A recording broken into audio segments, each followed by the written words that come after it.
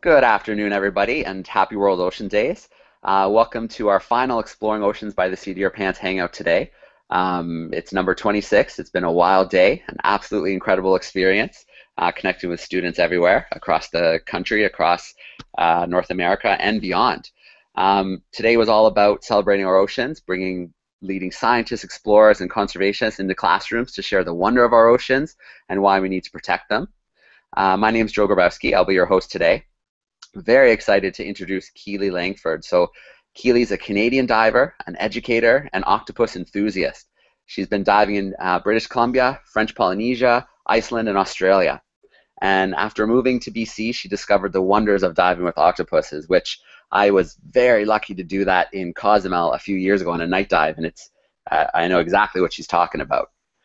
She works with the Fisheye Project to bring classrooms and audiences underwater, streaming live dives, and the kind of project that connects students that were once like her, landlocked and thousands of miles from the ocean, to an incredible world under the waves. So the Fisheye Project completed 2 live dives today, broadcasting over YouTube and to several IMAX theaters across the country. So an amazing day of sharing oceans across our country. Keely, congratulations. What a great day. Thank you. It's been very, very exciting for all of us. Amazing. So I managed to catch part of the afternoon session. Would you like to tell us just a little bit about, I know most of the classes who are joining us did manage to catch some as well, but do you want to tell us a little bit about how today went? Yeah, absolutely. A team of us went out to Ogden Point Breakwater here in Victoria BC via boat, and we anchored close to the breakwater, a big, thick column of rocks and concrete where a lot of animals and kelp live. We did the first dive at 11 a.m. And that one was actually a little bit shorter than we had originally planned because the winds and the waves really started to pick up. There were a number of people on the boat who were having a rough time. So for the safety of everyone, we moved into the wharf for our second screening, and we showed some footage of our dives and talked a lot about what you find off the coast of British Columbia. Because there are so many big and awesome animals, like octopuses, that can be found here in British Columbia. So we really enjoyed the opportunity to take everyone diving with us. All right. Well, I'm glad it worked out. I had to battle technical issues today, but it sounds like you had the elements on top of possible technical issues. So well done for getting things sorted. Yes, there was a moment where the 11 a.m. broadcast almost didn't happen. It was a generator fell over. It was a whole thing, but it worked. It's been Good. awesome. Good. Well, you can plan and plan and plan, but you never know what's going to happen day of. Awesome. So just before we jump to the classrooms, can you tell me a little bit, or tell us a little bit about the Emerald Forest, the environment that you were showcasing today? Absolutely. Really, the Pacific Northwest is known for the tall kelps that grow in around the rocks close to the shore. And the kelp, it's like an underwater rainforest. It provides home and food and protection for so many different animals. That kelp really plays a giant role in our ocean's ecosystems. And it's what BC is known for. It's part of why we're known as the Emerald Coast. And so we really wanted to show off this amazing part of Canada and all of those amazing animals that can be found there. Okay, well, you did an excellent job today. A kelp forest is a place high up on my diving bucket list. I've dived in a lot of cool locations, but kelp forest has eluded me so far, so it was nice to have a little sneak peek at what I'm missing.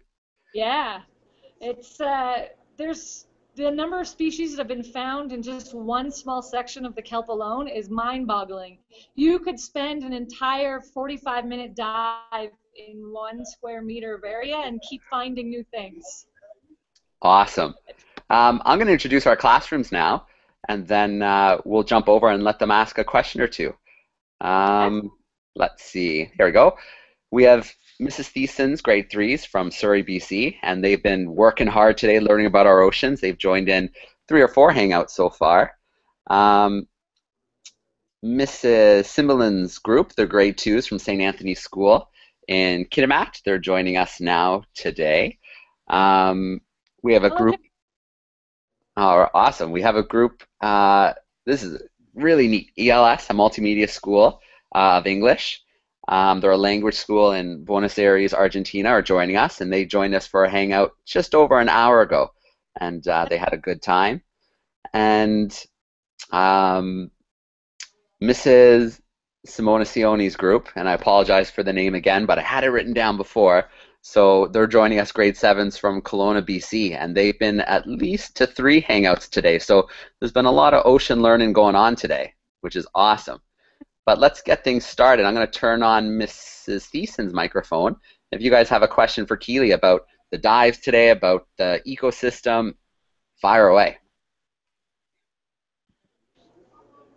Hi, and Keely, do you know anyone who got touched by a blue-ringed octopus? Ooh, I don't think I know anyone personally who has encountered a blue-ringed octopus. They're actually very small, and generally you only see the blue rings just before about the time you want to get away from it. But I certainly have heard stories from people who've been diving in and around Australia. And I'm actually in Australia about a month ago, and as much as I looked, I didn't find any blue-ringed octopuses, which made me a little sad. But you do have to be careful, of course, with the blue-ringed octopuses. I'm sure you know, because they can be very dangerous to get bit by them. I know what happens when they touch you. All right, what happens? Like something happens to your throat, so then you can't breathe. It's not so serious if you go to the hospital at the right time, like before, you feel something weird happening in your throat. Then you're gonna be okay. But if you feel that weird thing in your throat, you're not gonna want. You're just gonna be sad. What happens next? All right. Well, yeah, definitely why it's always good to just observe animals from a respectful distance, for sure. So as divers, we generally try not to reach out and pick anything up. That's usually a safe way to go about things and make sure that the animals are just as comfortable as we are. Yes. All right. Looks like you have another octopi enthusiast in that classroom for sure. It's not octopi, it's octopuses. Ah, yes. Thank you. The octopus community are very particular about that. Well, that's why it's good to have an expert in the call. Awesome. We'll see if we can swing back, but let's jump to Mrs. Cymbelin's class and see if they have a question for Keely. Your microphone is on. Okay. Okay. You have a question, Gabe? Go ahead. How rare are 40 feet humpback whales? How rare? Get a little louder. How rare are 40 feet humpback whales? How rare are humpback whales? I think he was asking 40 feet ones, so the really big ones. Oh, the really big humpback whales. Well, that's a good question. I don't remember exactly how big the humpback whales usually are, but in a lot of those species, it tends to be males that are bigger. They're very hard to measure, you know. They're usually pretty far away from us. Sometimes scientists use 2 lasers from a boat that they put out onto the animal, and that measure how big it is. And so there are probably some scientists here in British Columbia and in parts of the United States that are working on tracking exactly how many humpback whales there are in the first place and how big they are. So maybe it's a question to work on when you get older. All right. So I imagine, do you have them migrate along the coast as they move from the warmer waters to the cooler waters to feed each year? So there's the gray whale migration that you can sometimes see here on the west coast of Vancouver Island, and the humpback whales we tend to see a lot more in coastal areas during the summer. They start to come in to feed. So the summer is a good time to take a look out and see if you can find any humpback whales. We're going to get a season for that. All right, let's visit our class in Kelowna, BC, our grade 7s. Your microphone's on. What's the most favorite thing that you've seen diving? Yeah. Oh, that's a good question.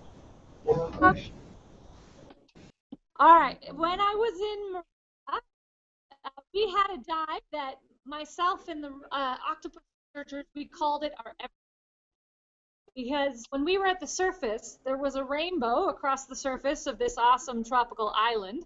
And as we started to get down, a lot of surgeonfish and blacktip reef sharks were swimming around us. Then when we hit the bottom, we found 4 or 5 eagle rays, and they went swimming by.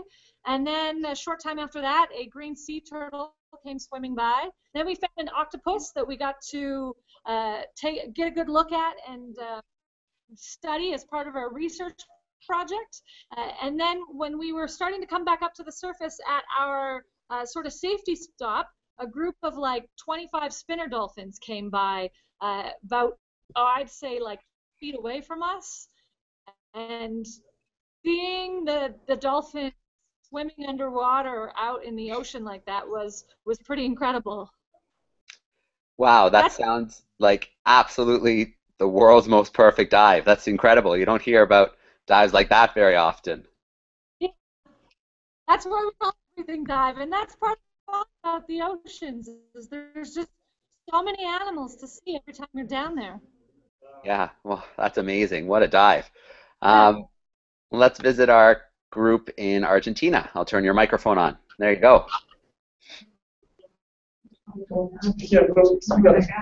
Hi.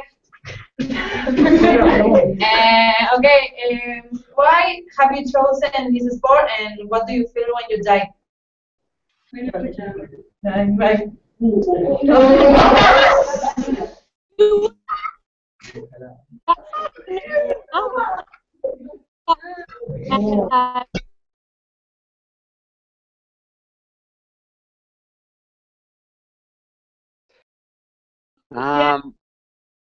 Sorry, Keely, your voice, the signal just dropped out on us a little bit. Okay. Oh, there you go. You're back. So she was wondering, why did you choose the sport of diving? Well, landlocked country started to dive because a lot of other seemed like it has to go down.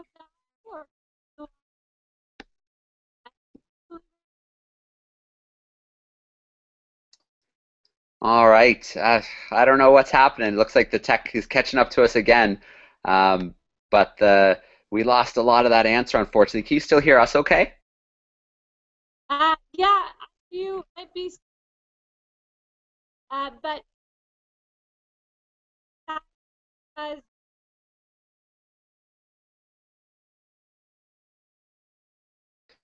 Okay. We got more of that time, but for whatever reason, it looks like there's a little bit of microphone issue on that end. But we're coming up on 6 o'clock Eastern, so it was just a short hangout to catch up with Keely after her dives and see how she was doing, and hear a little bit more about the behind the scenes that went on. Maybe we'll try one more question if the tech is working for us, and maybe you can give us a little sneak peek of what might be next for Project Fisheye. Do you guys know yet, or is it a secret? yeah, I know that we are working on a live dive for the salmon run in September.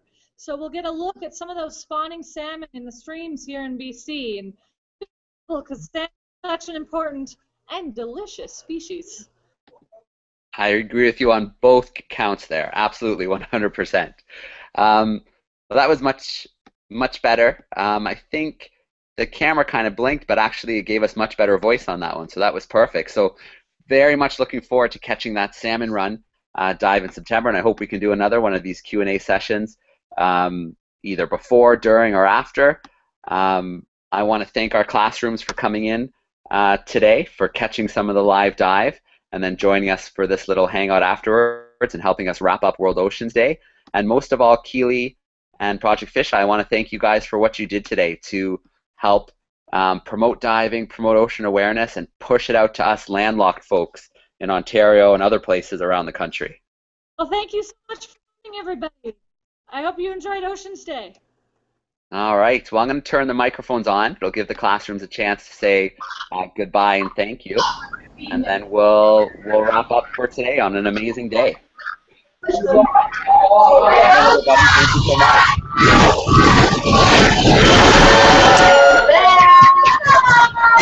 All right, it always gets loud, but it's one of the best parts of the call. Thank you so much, Keely. Mike, I know you're there helping run things as well. Thank you so much for everything you did today. We're signing off. All right.